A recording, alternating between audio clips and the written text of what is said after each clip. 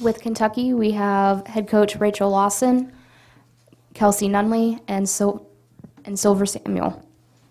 We'll begin with an opening statement from Coach Lawson.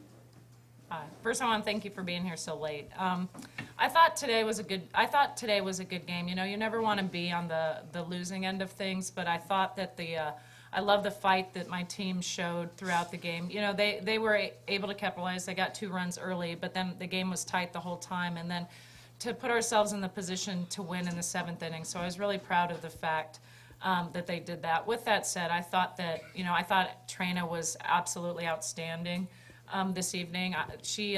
One of the things that I was so impressed with her pitch speed. We haven't seen anyone that's even come close to touching those numbers all year, and we play a very good schedule. We played a number of great teams. I thought that she was outstanding, and in my opinion, she proved that she's the best pitcher in college softball tonight. Thanks, Coach. We'll now go to the floor for questions.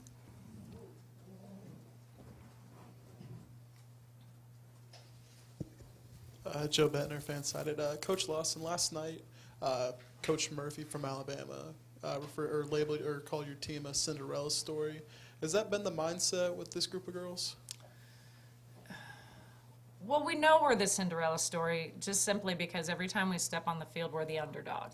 But I don't think that they feel. I think they feel like they're prepared. I think that they feel that they're good, and I believe that. Every player on our team believes that they have a shot to win every game that we're in. The thing that I love most about my team is they respect softball and they respect everybody that they're playing against and playing with, just because they love the game and they love all the great athletes that they get to see day in and day out in our conference. And then also in the postseason, we've seen a number of great people. So with that said, we know that we're the underdog, but because we respect everybody, but I don't believe that our team fears. I think they know if they play their game, they have a good shot to win.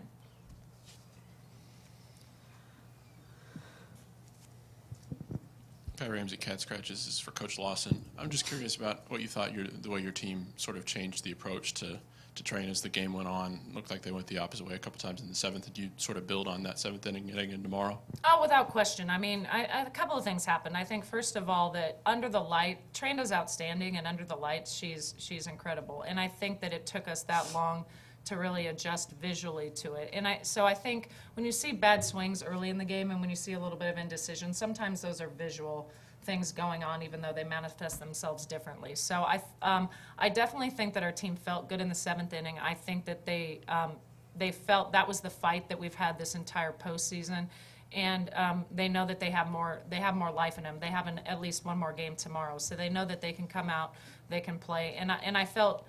We did not, by any stretch of the imagination, we are not satisfied with losing, but I think that we gained a lot of confidence in the 7th inning, and we felt like our normal selves that we've had since the SEC tournament.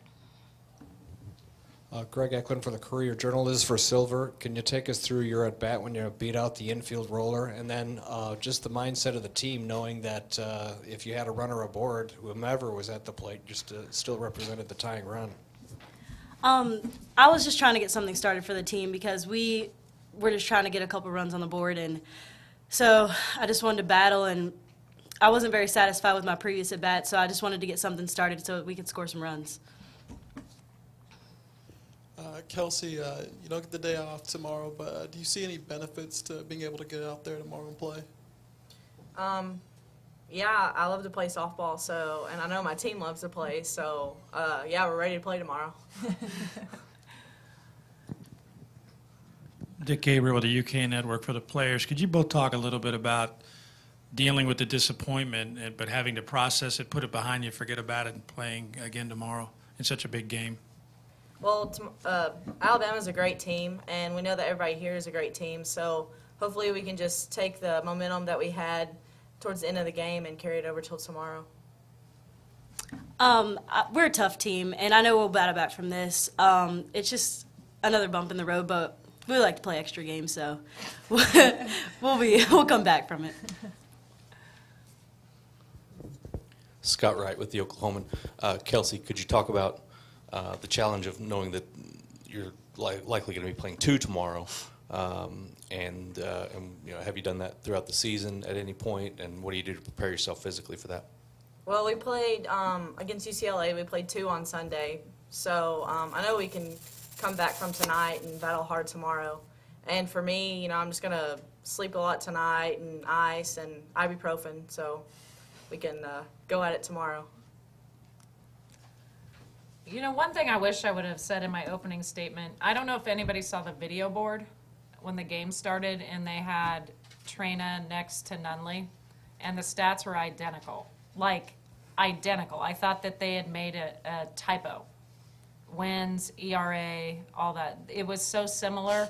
The biggest difference being Trina's a senior and Kelsey's a sophomore. So I thought that, and then when you look at the box score and you see that Jackie threw 108 pitches and Nunley threw 108 pitches, I think that says something about our team. I think it also says something about the SEC. It's a tough conference. You have 2 teams left that are from the SEC, and a third one. I thought we fought hard tonight and we kept the games close. So I wish I would have said that in my opening statement, because that's the thing that probably shocked me the most this evening.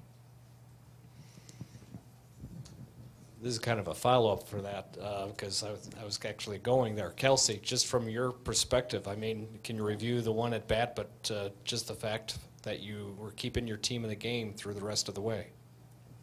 Well, the girl definitely made a good swing, and the pitch was a little high, so she hit it right over. And, you know, it happens, so you just got to flush it and move on to the next batter. Kind of off of this is for Kelsey, what Coach Lawson was just talking about. What was your mentality, you know, knowing you were going to be facing a pitcher as good as Jackie is, and what was it like to just pitch in this game at that high of a level? Well, I love playing games that, you know, it's a good matchup. Every team here is good, so I don't know. I think that we played well, and I think we can come back tomorrow and fight.